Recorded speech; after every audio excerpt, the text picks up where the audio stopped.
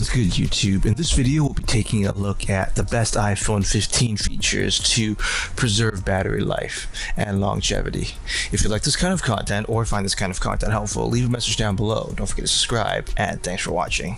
So with all the features and things that you can do on these new iPhones, maximizing battery longevity remains a pretty big concern for a lot of people. Thankfully, Apple has shipped these iPhones with a lot of settings that, when you configure them correctly, can significantly extend your battery life. These range from fine-tuning certain app behaviors to managing the brightness, with each adjustment providing a pretty vital role in the overall shape of your battery life. In this video, we'll dive deep into some of these settings and explain how they can work to get the most out of your iPhone's battery performance. Whether you're a casual user or a power user, these settings will help you strike the ideal balance between functionality and battery efficiency. So let's get started here. The first setting that we want to take a look at is background app refresh.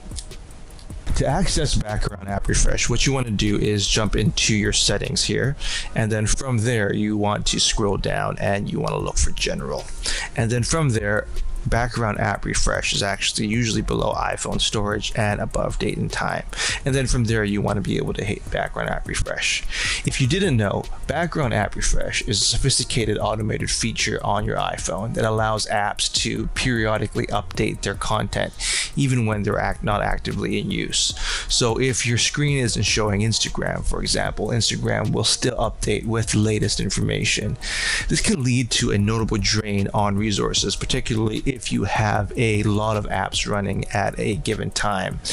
Here in this list of background app refresh, you can actually selectively choose between all of the apps that you have on your phone, and you can decide whether or not you want these on or off. So if you know for sure that there's an app that there's a lot of content that's refreshing in the background, you can turn this off, and this will both help preserve battery life and cellular data if you're by chance using cellular data to refresh some of these apps. If you want to turn this off as a whole, you can do so as well, and you can also include settings for Wi-Fi and cellular data, Wi-Fi, or just turn them off as a whole.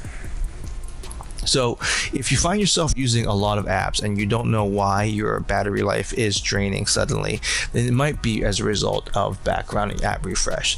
So you want to make a pretty careful selection on which apps here do have access to background app refresh.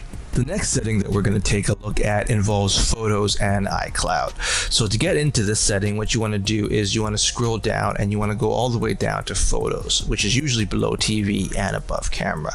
So if you hit Photos, you want to scroll down and you want to look for cellular data. This is usually below Show Hidden Albums and above Autoplay Video and Live Photos. So if you hit Show Cellular Data, here, if you don't know, this setting dictates whether your iPhone can synchronize backup data to iCloud while using cellular data. When this is enabled, your iPhone will use mobile data and cellular data to upload services to iCloud. This will potentially consume both your battery power and also your cellular data. So if you have a lot of photos that you're constantly uploading to iCloud, or if you have a lot of photos that you're downloading to iCloud, you may want to have this turned off, because a constant update will both drain your battery life and cellular data. This approach will safeguard both your battery life and also your monthly cellular data, and it's really advantageous if you want to make sure how many photos you're getting uploaded to iCloud and how much battery you're losing for those photos. The next setting is actually a display setting, and it's actually called Reduce Motion, and you can access this by going into Accessibility, and then from there you want to scroll down and you want to look for Motion. This is usually below Display and Text Size and above Spoken Content. So if you hit Motion there, you want to hit the Reduce Motion, and this, if you don't know, is a visual accessibility setting where this will reduce animations and certain aesthetic appeal animations that require a lot more drain on your battery because of the animations on the screen. With these high resolution displays, turning on Reduce Motion will streamline transitions, rendering them more direct, and will be a lot less battery intensive. So if you don't need the smoothest animations on the transitions for your iPhone, you can make sure you turn Reduce Motion off, and then this will help save some battery life. Next up, we have low power mode, which a lot of you might be familiar with, as low power mode actually activates automatically if your iPhone gets to a certain battery percentage. To access low power mode, what you want to do is jump into your settings and you want to look for battery. This is usually below exposure notifications and above privacy and security. So from there, you want to hit battery. And then you'll notice that the second option is low power mode. Low power mode is a powerful tool to conserve battery life, especially if you're using your phone for extended periods without access to charging. When this is turned on, low power mode makes adjustments temporarily to certain settings on your iPhone. It reduces the device's processing speed.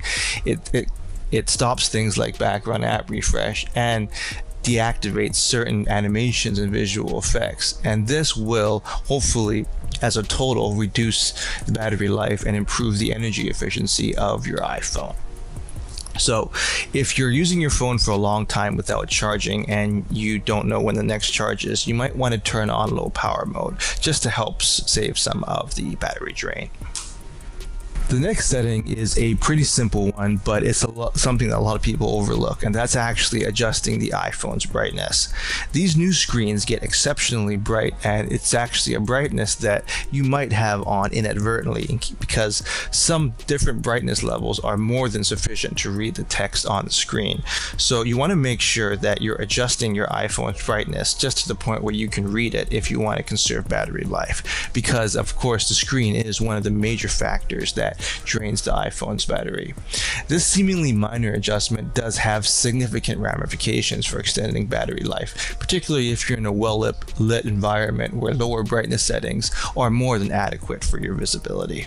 Next setting that we want to take a look at is actually along the same vein, and it's actually the automatic brightness setting that you have on your iPhone.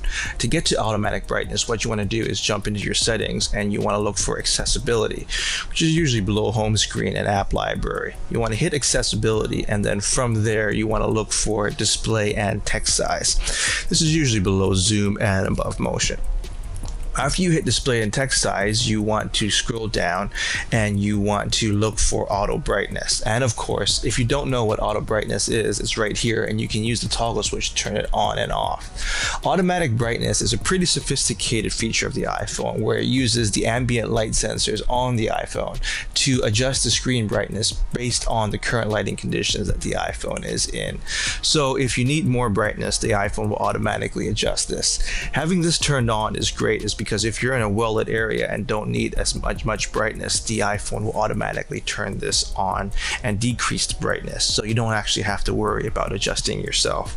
It's great if you find yourself indoors and you actually transition between different lighting environments, as it's an autopilot that allows you to control your iPhone's brightness and then in turn hopefully conserve some battery life. So there you have it, everyone. Just some very useful features on the iPhone 15 series of phones that will help you conserve battery life. If you have any other features that you'd like to be included here, leave a message down below. Don't forget to subscribe, and thanks for watching.